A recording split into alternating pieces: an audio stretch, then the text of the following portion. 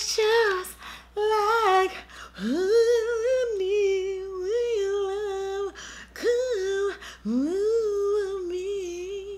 Hi guys, welcome back to my channel. It's your girl Jackie. Hot off the press, Maybelline finally decided to expand. Finally, one of their most popular complexion products to date. I feel like I've been hearing about people talk about this concealer ever since YouTube started. I could never try it because there was never a shade for me. Like not even a close shade, not even a highlight shade, not even close, sis. Like none. But they recently added 5 more shades of those. So today I'm going to be trying those out, as well as their Superstay Full Coverage Foundation. This is one of their newest products. As for the concealers, they now come in 12 shades and the foundation now comes in 16 shades. Well, I think it always came in 16 shades. I'm not sure. I'm just going to be sharing my thoughts, demoing them, and giving you guys the tea. That's what we do on the channel. Let's roll right into it. I'm also going to sprinkle in some other makeup stuff. I got some place to go. So I'm going to give y'all a little bit of tutorial in there, you know, just feeling generous today.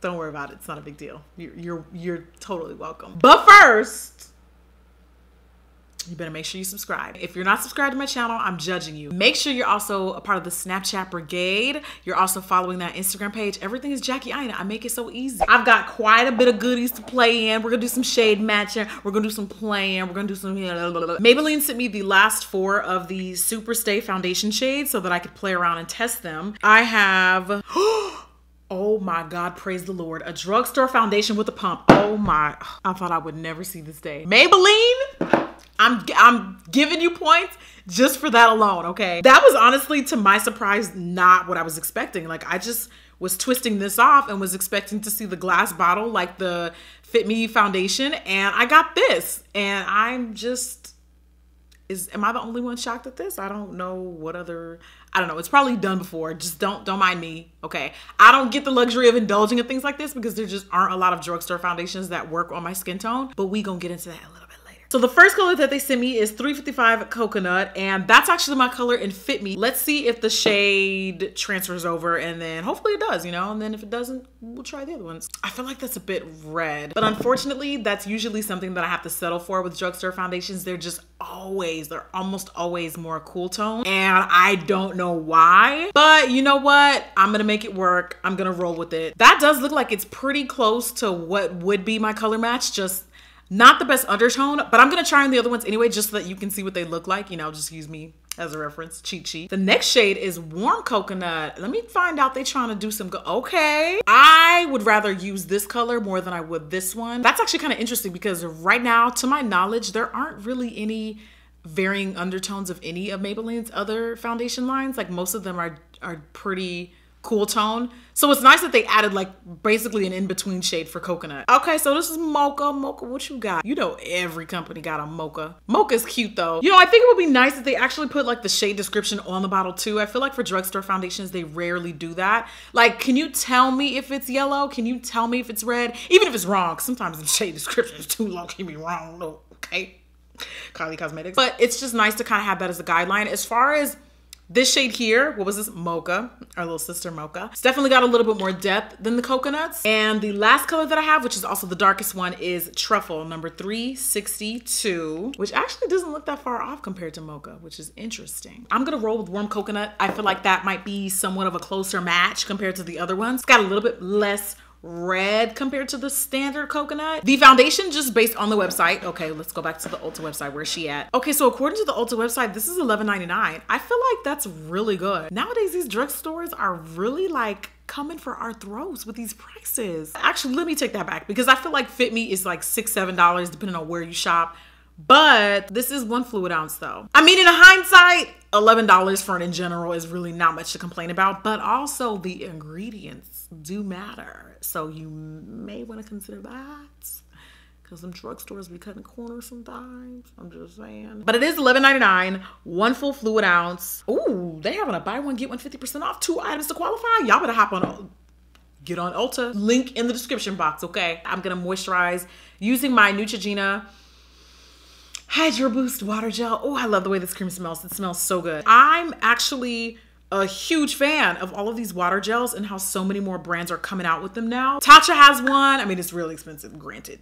really expensive. You don't necessarily have to splurge on that one if you can't. Lancome has one. Glam Glow just recently launched one, and it's like, I want to eat it. It smells so good. I'm going out tonight, so this makeup better do something. I mean, it better. Like, I'm expecting a $7,000 tax return from this foundation, like that kind of situation. You know what I'm saying? Oh, my skin always just feels so plump and hydrated after a water gel. I'm ready to try this foundation. Everyone's comparing this to the new Huda Beauty foundation, which I think are pretty big claims because that's a very popular product. As for primer, I'm gonna use my very expensive and very bougie NARS Pore and Shine Primer. Isn't it funny how we do all that moisturizing, get our skin all glowy, and then put mattifying primer on top? Like, what's wrong with us? Maybe it's just me. Okay, I'll take the L. I cannot for the life of me find my Maybelline Fit Me Loose Powder. I'm instead gonna powder with my Laura Mercier powder. If you're new to my channel, hi, I'm Jackie. Pleasure to meet you. I usually put powder right on top of my primer because it sets it nicely. It helps control the shine throughout the day. I also feel like I end up using less foundation because it adds a light amount of coverage. Please do this with the sponge though. I see people like brushing the powder. It's not the same. Pressing it in with the damp sponge really like pushes it into the skin, so you really, I feel, get maximum results out of this technique. As for the claims for this foundation, it's supposed to be non-pore clogging. It also says it's oil-free. It's definitely claiming to be a full coverage, which I feel like I've seen that on everywhere. I have watched some reviews. I do sometimes do a little bit of research, just a little bit. And it did look full coverage to me, so I'm gonna go with that. It's supposed to provide breathable wear, and it also is supposed to blur the skin, even out texture, which, I mean, that's what foundation is supposed to do anyway. Like, I mean, why would we give them points for foundation? That's literally what base does. It's supposed to even out your skin. So if you are a product that's labeled as a base and you don't do that, just go out of business. Bye. Don't even bother. So let's do the one pump test and see how much we get. That's a pretty generous pump. That was just the first one. And let's just see how much we get, which so far looks like quite a bit. I think that sometimes the mistake that we make when trying on, ooh,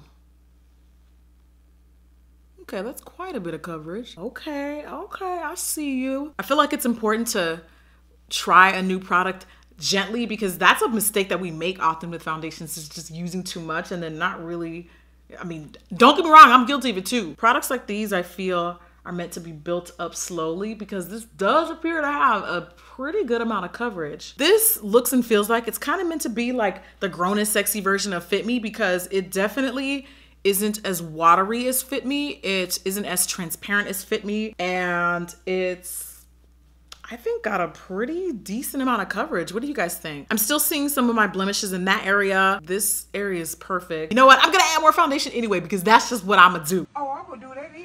BT dubs, I did forget to mention this earlier. This is a silicone-based foundation, and I've been seeing a lot of talk about the foundation oxidizing. So what I'm gonna do to prevent that, because that normally happens a lot with drugstore foundations, is I'm gonna try to keep the layers to a minimum, even though I want to add more, like a full 2 pumps. This is my second pump, by the way. I'm only gonna use half of that, and I'm just gonna leave it like this. I really don't wanna OD on the amount of product I use because I feel like sometimes that is what really kind of triggers oxidation even more. So compared to my neck and my chest, at least what I'm seeing on camera, it does look quite on the pink side. Remember back in the day when everybody would get shade matched at MAC and they made every black girl, damn near every black girl was NW45 at one point, but like we kind of made it work. This I feel is a workable red. And if you guys watch Too Much Mouth, then you'll know exactly what I'm talking about. Because I feel like every black girl has that struggle. It's like the workable orange, the workable red. It looks good now. God forbid it darkens as I continue doing my makeup. I'm hoping that it doesn't because I really have to go out tonight. And I'm trying to look like a 12 out of 10. I'm not trying to look like an 8 out of 15, okay? So far, I think the coverage is absolutely phenomenal though. The coverage looks freaking flawless. I mean, 1.5 pumps for any foundation I think is generally really good. It feels matte, but it actually feels like a comfortable matte. Do you know what I mean? Like, it's not like a drying matte. It just feels like, I don't want to say satin matte either. She looking pink on camera. Let me hurry up so I can start powdering and even this out, okay? It also looks like they extended the Fit Me concealers, but I'm not gonna be trying these today because I've already used these in several tutorials before. They sent me the shade Tan. They sent me the shade Hazelnut. They sent me Cocoa. They also sent me Caramel, and I think Honey was the last one. Yeah, Honey. And it's just like honey we love. Ooh, me. Ooh, baby, I'm so excited to try the Instant Age Rewind concealer. Like, low-key, it feels like you've never been able to join an exclusive club, and now they finally opened admissions for you, and now you're free to join. Like, that's how I feel about this concealer. They sent me the color Sand, which is like, definitely can't use that. Not even close to a highlight. They also sent me Golden. Living my life like it's golden. Living my life like it's golden. They also sent me Caramel, which is pretty light. Maybe I can mix that with something to brighten it up, but I don't know. I feel like I won't need that because Tan looks like it actually, ooh, wait a minute, let me not speak too soon, girl.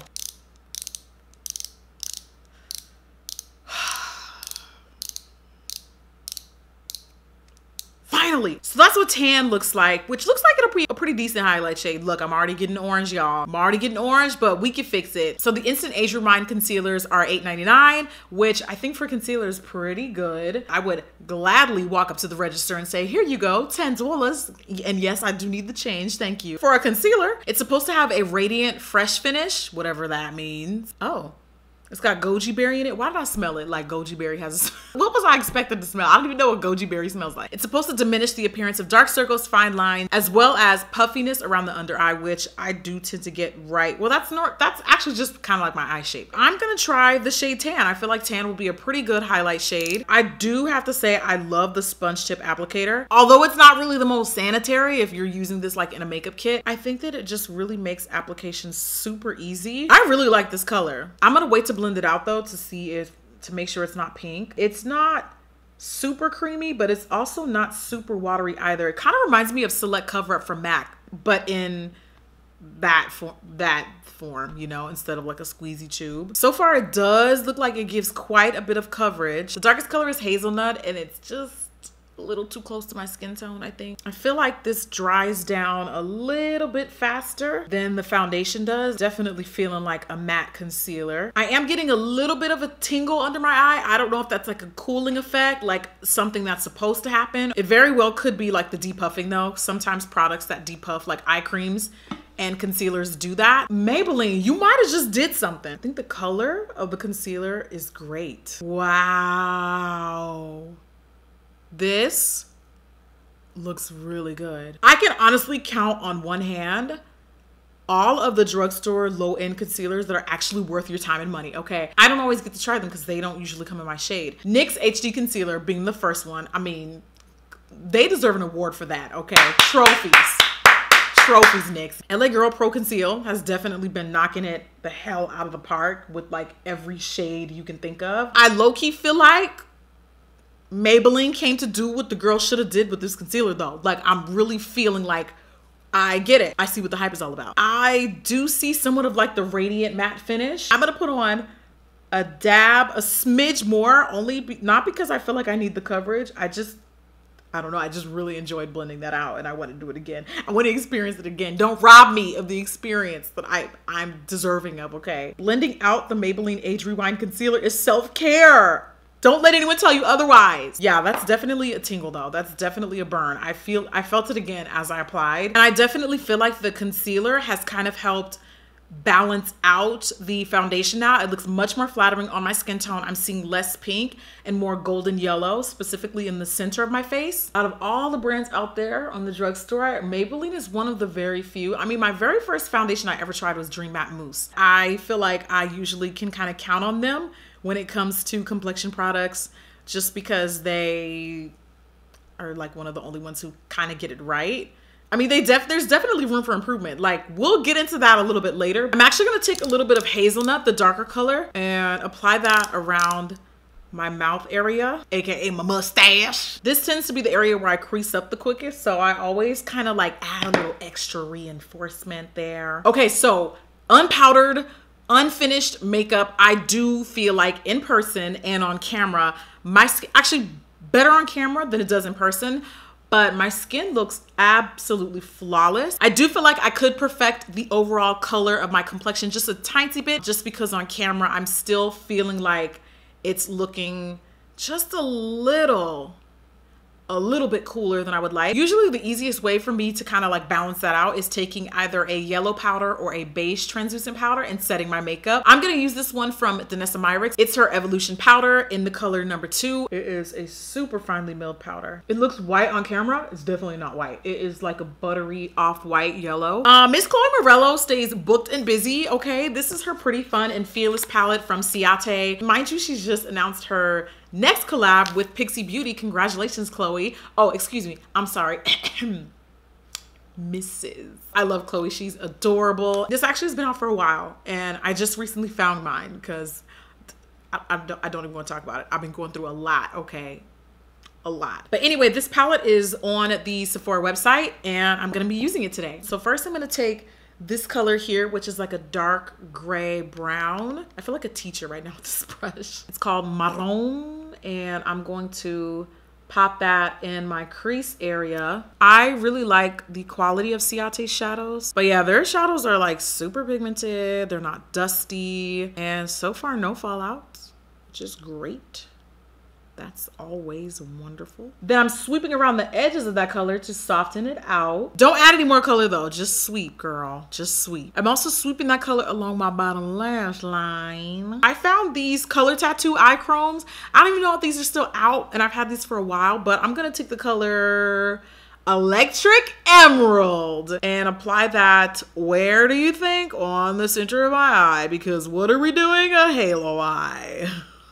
That is like on its own super banging, super poppin'. Beauty, which is this matte green from Chloe's palette, and I'm just gonna stamp that in, and ooh, that's doing exactly what I wanted to do on top of that. Nice, nice. Wow, that's a dark color. I'm taking Marron again and blending out around the edges just to soften the look up a bit. Ladies and gentlemen, this is my version of soft eye makeup. I'm taking just a smidge of that Age Rewind concealer in Hazelnut to kind of clean up around my inner eye. I feel like sometimes the matte dark shadows can get a little carried away there. And I'm blending that in with a Sigma Large Fluff E50. This is the perfect brush for this area. I'm gonna take chartreuse and I'm gonna go right over the lid. Just a quick little punch, you know. For my lashes, I'm gonna take Fluff Lash from Whiplash. So far, I feel like this hasn't oxidized or gotten darker any more than it was when I first put it on. Not a single oil has broken through. The other lash has finally decided to join the ceremony. Everybody, welcome, welcome. I absolutely love these liquid blushes from NARS, okay? Probably like one of my favorite products that launched last year. It's in the color Hot Tin Roof, and it's from their latest collection. You know Raisin Blush from MAC? Like if Raisin Blush came in a liquid form, I feel like it would look like this. This is looking gorgeous. Oh my God, what a stunning color. No look is complete without an Artist Couture Diamond Glow Powder, and of course, La Peach at that. Ah, this is honestly still just my favorite product I've created to date, honestly. I'm only gonna keep the highlight around this area here. I know that Angel just recently launched their huge Sephora announcement. First of all, I'm so happy for him. I've been like dying to share the news, but of course it was never my news to share. And I'm so glad that like he's finally announced it to the world and it's taken off the way that it has now. I think that a lot of people just automatically assume my Diamond Glow powders would be pushed with that Sephora launch, and they are not. They are still exclusive to artistcouture.com. Blending and blending. So here's the point, okay? Here's the message we're trying to convey. When you turn that head, bow! Do you see all of the, this just looks like I tithe. This just looks like I pray every Sunday. This just looks like I meditate every morning. This just looks like I'm a good person. Do you see what? Do you see that? I feel like my skin looks great and hydrated. New favorite refreshing spray at the moment is from Too Faced Unicorn collection. I mean, I don't know if I'm really into the whole unicorn look, but I do have to admit, I'm low-key kind of tempted to really do like a first impressions on that collection. It's not really me, but when I saw the colors, it was like, oh wow. I could totally do a video if you guys want to see it. Please let me know. I've been using a lot of this Refresh Mist, first of all, because it smells amazing. Okay, where do they come up with, who comes up with these ideas? It just smells so freaking amazing. So I'm gonna be messing with these tonight. I'm gonna take the color Amazonian, and just because I have to smell it, I'm sorry, I do. I can't help it. Everything that I've used smells so good. Okay, I feel like now that I've pulled back, I've adjusted my lighting a little bit to what I feel is a little bit more true to color. Definitely still seeing a little bit of that pink in the foundation. If this foundation oxidizes though, I already said earlier how I felt about the consistency, the coverage. I think the price is fair. I mean, 12 bucks. Can't be mad at that. Just in general, not in comparison to other products. I'm saying in general, $12 is like really good. As far as the shades go, I feel like in comparison to the line as a whole, it's decently fair. Like they definitely could have added more deeper dark shades, and I'm talking about darker than mine. Now that I'm looking at it, there's like 3 or 4 super light, 3 to 4 medium, 3 to 4 medium dark, and then 4 deeper dark, 4 dark. But there's nothing on the deeper dark spectrum. So, you know, where's Ducky Thoughts shade? Where's Nima Tang shade? There's really nothing. Like, I feel like these wouldn't even be highlights for her. The same goes for the concealer. I mean, the concealer ratio is a little bit better as far as like how they distributed the range of shades. But for my shade to be the darkest, that's like not, I mean, Maybelline, come on. When is any drugstore brand besides LA Girl gonna step it up and like really be that chick for the deeper dark? I just don't. I don't really see it. I am overall still really happy with the overall finish and the look of the product. I'm glad that Maybelline decided to kind of add some varying undertones in there. Honestly though, I will have to say this face looks really expensive. This looks like the application of a high-end complexion product. I turned on my backlight. I feel like sometimes it looks better. Would I recommend the Maybelline Superstay foundations? Absolutely. I think this was a really good product, a really good product. And Age Rewind, y'all low-key did that. But like, I'm mad it took y'all this long because I feel like this was like one of their most popular products for a while. Okay, I gotta go now. I'm gonna check back in with you guys in a couple hours. I will see you in a bit. So, I'm trying a new foundation tonight. What is it? And I'm not gonna say what it is yet. Okay, what is it? But going in my review. It's Bobby Brown. And I want you guys to tell me. Brown? I'm not gonna say what it I is. just got that grab pack. Any takers? Anybody care to guess what foundation I'm wearing? Your skin looks so Yeah, your skin looks really smooth. Okay. There's no texture. No long have you been texture. wearing it? Huh? How long have you been wearing it? 2 hours? Okay, so it's It just a little looks fresh. really good. Are you ready to be shook? You wanna guess? Yes! Yes! You think it's L'Oreal? Okay, Jay thinks it's L'Oreal. Elsie. Okay, so Well? Kristen thinks it's Elsie. Never mind. I do. Just kidding. What is this moment that Angel's care to guess now? Yes, it's Maybelline. I'm gonna say. So Lademi says it's Maybelline. I don't know why I'm gonna guess it's next. Okay, so Angel's gonna guess that it's NYX. Wow. Lademi's the only one who guessed right. It's Maybelline! They're I knew it. The girls are shook. Thank you for watching. Thank you for watching. Thank you for watching. You know the drill. Here's the next video. Feel free to watch it, my fellow Americans. You know you late for school anyway. You might as well just watch one more tutorial. Why the hell not? Your boss ain't gonna notice if you go over 5 minutes from your lunch break. Just kick it, girl. Just click right there. It's right there. I got you. I'll cover for you. Don't worry. Don't trip.